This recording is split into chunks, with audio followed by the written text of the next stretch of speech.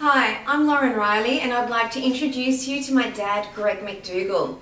He was an inventor, an entrepreneur and a visionary, and I only met him for the first time when I was 20. I discovered he lived in Hong Kong, but we were two peas in a pod and became inseparable. Very sadly, he passed away from cancer in 2008. However, I was able to capture his stories on film, and I asked him every question I could imagine about his inventions and entrepreneurship, his relationships and travels around the world. So this first story is about how he designed the electric toothbrush and how he got Colgate to distribute it on a global basis, and it became the #1 selling product in its category for over 10 years. So introducing you to my dad, Greg McDougall. Go ahead, Greg.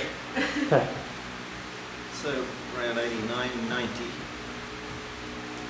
I've become world famous for my hair care product. One of my customers was Crooks in Germany. Cook, okay. That's the coffee maker Crooks. They were taking all of my hair care products. And their R&D were out in Hong Kong one day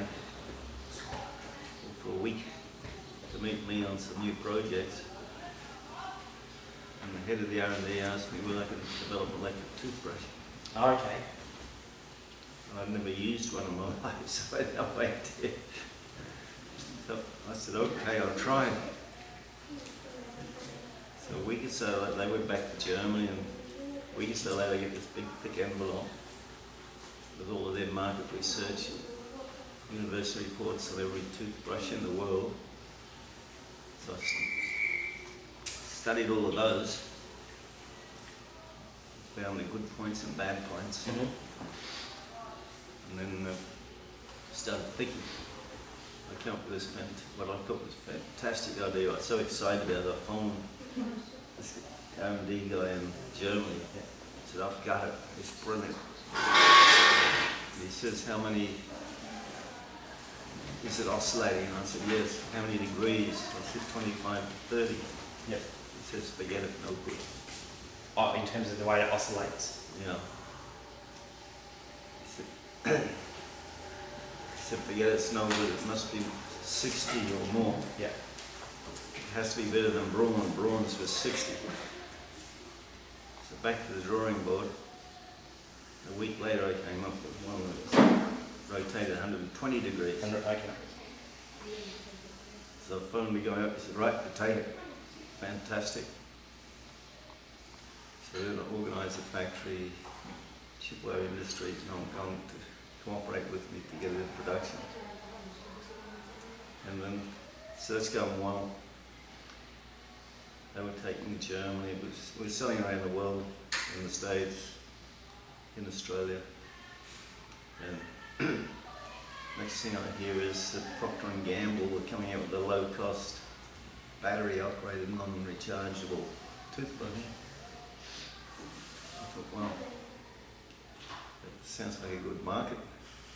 Just there isn't any in the world of quality, so I immediately started thinking. After about a week of going through every possible idea, concept of making one, the very original idea that I presented to Crooks in Germany came back into my head and I thought, holy cow, this is it. So I rushed out to my workshop the next morning, made up a prototype, rough prototype to test it. It was brilliant. So I immediately contacted my manufacturer, Chipware Industries, explained everything to them, and they got all excited. So I got some engineering drawings done, the patent drawing, filed the patent immediately. Worked together with Chipware Industries to get into production. Then I once I had something, then I decided to present it to Colgate. And so I spent about 10 days drafting a presentation letter to Colgate. I got their address out from the Hong Kong office of Colgate, plus the person who sent it to. So I send my letter of explanation off. 3 months later, no response. So I sent a reminder by fax, phone fax numbers, direct telephone line numbers I had. So I sent a reminder fax a month later, no reply. So I thought, hell with this. So I picked up the phone and rang the guy. I said, I've been sending you letters about a new invention for battery operated electric toothbrush. You haven't replied. He says, well, to save time, can you refax it to me? And then call me back after 5 minutes later. So I called him back and he says, you're speaking to the wrong person, you should be speaking to Nathan Vaisman. His direct fax number is this, and his direct telephone line is this. So I sent him Nathan's fax, and after a while phoned him. And he said, well, we have policies here, you have to have non-confidential disclosure agreements signed before we're willing to look at anything. Yep. He said, I'll send you one. So a couple of weeks later, this big thick envelope arrives with a Colgate's non-confidential disclosure agreement. Non-confidential. So I immediately rushed to my attorneys in Hong Kong to get their opinion. They said, well, you got your patents filed, you're protected. This agreement actually protects you and them. There's no harm in signing it. So I signed it and couried it back. Many months went by, nothing, no work. Then there's World Dental Congress being conducted in Hong Kong that year. So I trotted along to that. Especially to go and see the Colgate stand, I think I might run into the Colgate guy attending this Congress.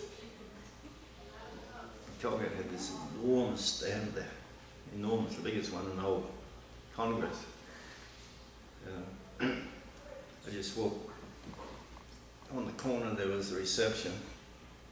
I just walked past it all the way through all through their stands, right around the back corner. There's a counter with one guy behind it with a Colgate tag, his name on it, very well dressed, and another guy outside the counter in an extremely expensive suit, cashmere suit, with no identification. They were chatting, and so I walked over and excused myself for butting into the conversation, but can you tell me Nathan Vaisman attending the Congress? And I'm speaking to the guy with the Colgate tag, right? The guy with no identification says, why do you ask? He's back in New York office. So I explained to this guy all about my toothbrush and that I wasn't getting anywhere with my submissions to Colgate. And he said, I'm returning back to New York tomorrow. When I get back, I'll give Nathan a call and tell him to chase along. He said, do you have a business card? I pulled him out a business card, we exchanged. Without my glasses, I couldn't read his card. So we shook hands and parted. Then I go around to the canteen, have a cup of coffee on with the glasses out with the card, and it's the president.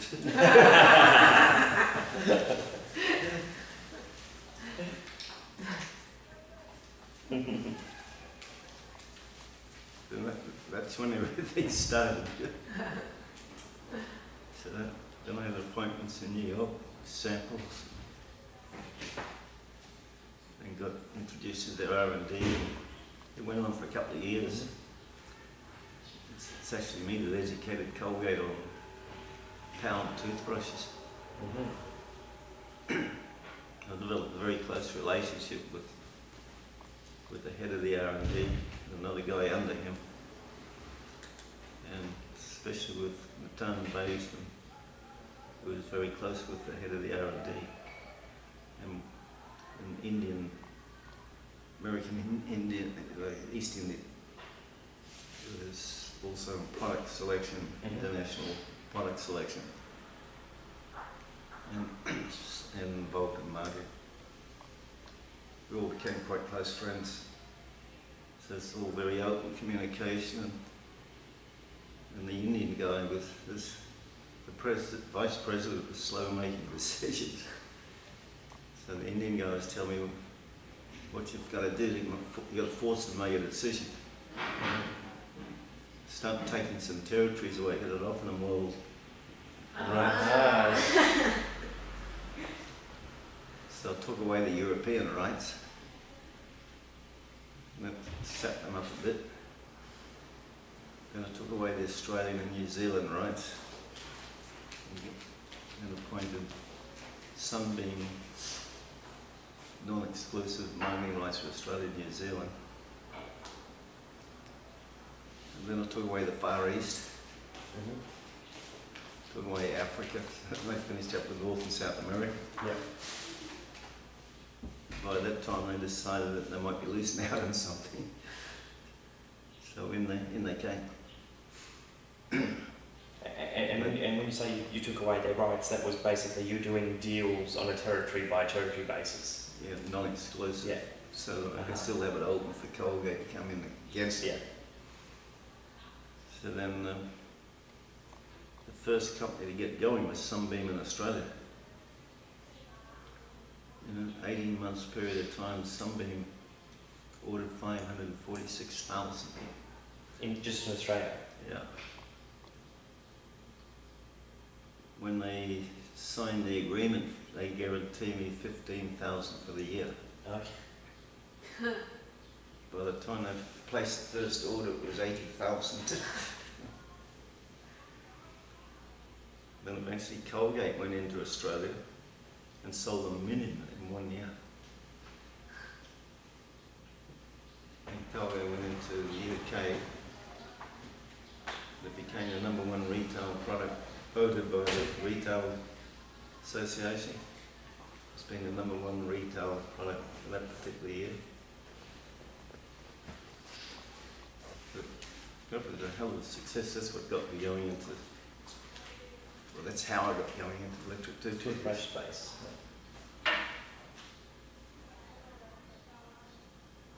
That's, and how long did that agreement go on for? And were you continually working with them on new products? And I was feeding them a lot of information, and in that time my key marketing guy resigned, started his own business, so he's out, so I lost #1 contact there. The Indian guy had a heart attack and died, so I lost him. The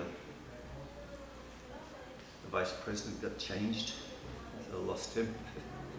So I lost all my key connections there. And some new upstart came into the R&D. A couple of R&D guys who I'm embarrassed, seriously embarrassed, because I'm still channeling all these concepts and ideas for improvements and attachments and whatever. And these guys in the R&D are coming up with nothing. So it reached the point where they got their nose so out of joint. And the policy in Colgate was any new submissions had to go to the R&D for appraisal and approval, recommendation, and go back up to the marketing and product selection. They just buried them. All my ideas stopped coming back. My last trip to New York was, I thought I'd be clever and sent my prototype, a very good prototype in advance, so they could, R&D could look at it, study it. 10 days later I fly over for a meeting with the vice president and everybody, and I lost my sample. I couldn't find it, so I could demonstrate and explain all about it in the meeting.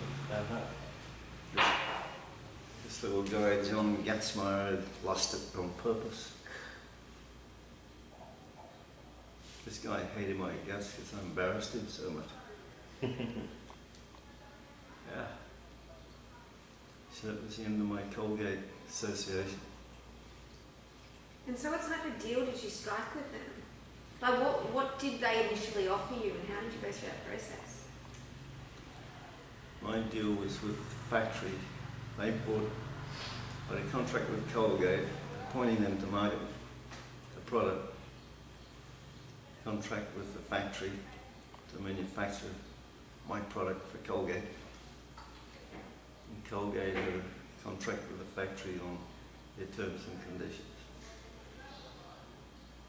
My profit margin was in the factory price to Colgate.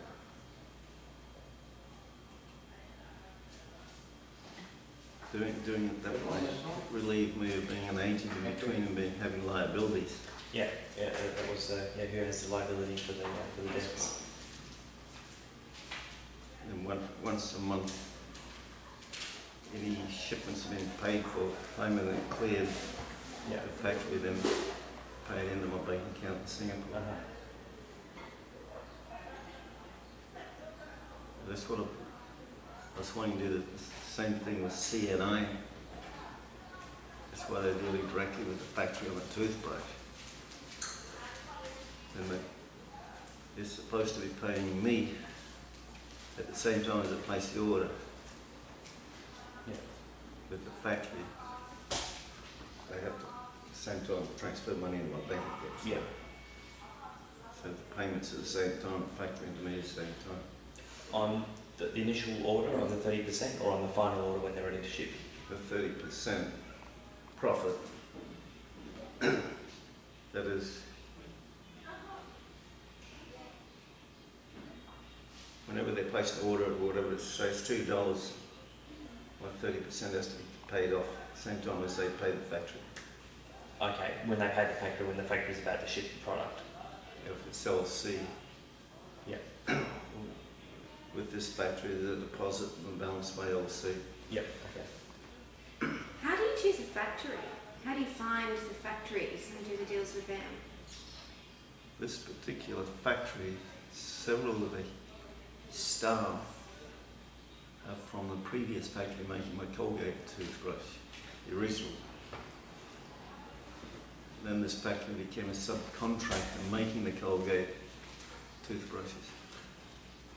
It was one of the subcontractors for digital production. If you have any product or whatever it is, how do you go about choosing a factory? By word of mouth, hunting around. Before, when I was living in Hong Kong, I used to be all over the place. Ears to the ground, visiting factories. I used to be sussing them out all the time. Mm-hmm. What would you look The for? last 7 years I've been out of touch. So I have to just go from my old connections. So what sort of things would you look for to know? Their method of production with their ISO 9001 or 2, or if they're not, at least that they operate under that system. They have to have a very good quality in-house tool making workshop. How do you define that, or how do you know what that is?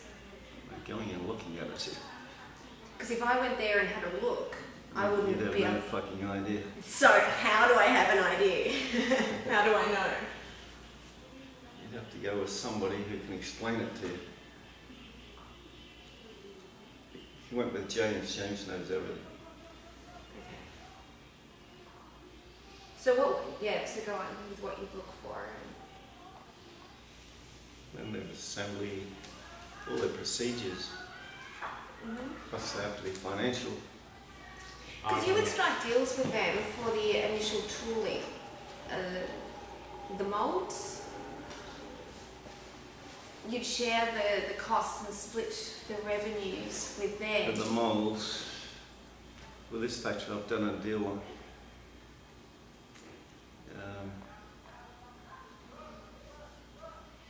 What was my deal? sometimes I do a deal, they pay for all the tooling and amortise it over X number of sales. Sales, yeah, yeah. Other times it's share the costs 50-50. Or if I'm not comfortable with the factory, I want to own the tools so I can move it. Yeah. So I pay the whole lot. Payment for the tooling is normally like either 30 or 40% deposit.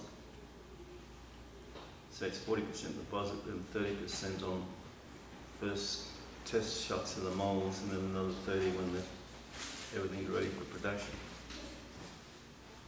And what risk management, quality control did you have in place? Well, I used to do a lot of that myself. Yes. But the idea is to have the customer have their own QC. Oh, okay. So that eliminates your liability.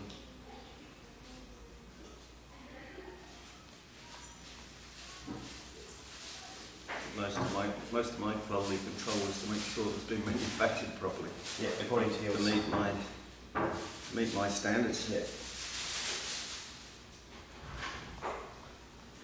To make sure they're not short-circuiting, changing into cheaper materials or whatever. Mm-hmm. So what would you mainly be doing day to day? When you were having meetings and you were doing research, what would the main part of what you as an individual do? What would that be? So you mentioned the quality control. You work with the engineers from your If I went to the factory on a visit, I'd want to go and check the tools, make sure they're all in good condition, where they're working, what's been damaged, have the tools been modified. Because quite often the tool makers make a mistake. They've cut steel out. Mm-hmm. They're not going to weld in, replace the steel by welding it in. Ah. That shortens the life of the tool enormously. Oh, okay. So it's, you have to watch out for all these sort of things. And so typically what does an actual tool cost? For the guitar, it's 14,000 US dollars, so I quoted the first up. Yep. Which seems a hell of a good price to me. Mm. And for the toothbrushes, is that around this similar price for a tool? What's a toothbrush?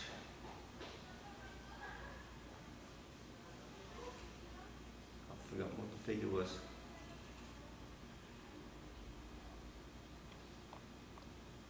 And you sometimes take the tool and try and negotiate better deals with other manufacturers? Like how much negotiation do you do with the factory? If the factory screws up, I just give them the notice that I'll take the tools away. Okay. And just get the other factory, send the truck over and pick it up. Yep. So they get no chances. If they stuff it up, then you take it away immediately, and they're aware of that. Yeah, they're aware of that. Yeah. You can't just go to take it away without telling anybody. Yeah. Yes, but just one chance, one strike, and it's out. Yeah, you just explain to them that you're not satisfied with their production, the abilities, and you're going to take the tools away. And how did that impact if you were splitting revenue with them, or the tooling costs initially, if you'd done a deal? So that's why it's important, if you're doing a deal on sharing tooling costs, you've got to be sure the factory is going to be first and final factory. Yeah, that's what Or having an option to buy the tool at a certain price if they both it up. Yeah.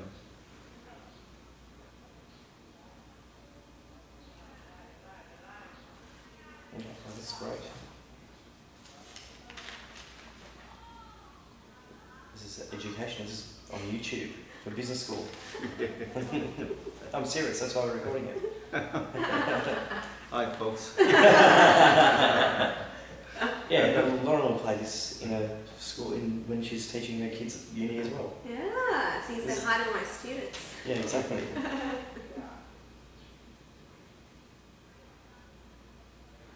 Okay, so that's the Colgate story. So any other stories that you want to share with us? My greatest personal achievement for satisfaction of having made something, designed something, didn't make a hell of a lot of money out of it, but got an enormous amount of satisfaction, was the hot air brush with an adjustable brush. You know these hot air curler brushes? Yeah. You have normally you have different sized brushes to click in, different sized curls. I designed one where you just turn the knob on the end. The brush got large or small. Oh, okay, yeah. I had two models, one knob on the end, the other one was the knob at the front of the handle. It was fantastic. It was incredible. Incredible development. There's all of the cams. It was just cams going this way, that way, that way. And who took on that particular product? In Australia, the lady Remington were marketing it. Everybody in the world was marketing it. Except Philips. I don't think Philips were marketing it. And what gave you the inspiration for that idea and that product? I was just thinking about hair care products and the problems. And when you have something with lots of attachments, people lose the attachments. It's a menace having lots of attachments. So I thought I'd design a hot air brush with there's no attachments. None of all these different barrel sizes to put on. Yeah. It was quite amazing.